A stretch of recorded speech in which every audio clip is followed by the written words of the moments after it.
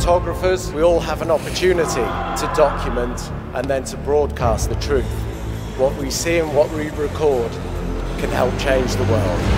My name is Aaron Jakoski. I'm an environmental photojournalist. I've spent the past decade covering human-animal conflict around the world.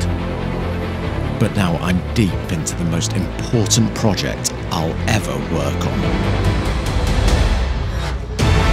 There's beatings and cruelty beyond belief and abuse that goes on behind the scenes that the tourists don't know about. This is a wildlife house of horrors. Everybody buying a ticket is responsible. Travelling the world to enter the dark heart of the orangutan tourism industry.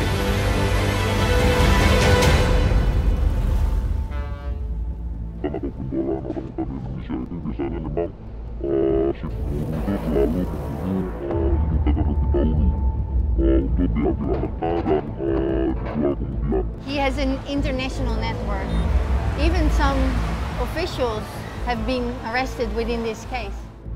I had no idea where this would lead me and how big it would become. The eyes of orangutan is coming before I go to bed, and still remind me that I have to work harder and harder to let them out from the cages. It's great to see that there actually is hope here. This is the story of the wildlife tourism industry and its impact on one of our closest living relatives.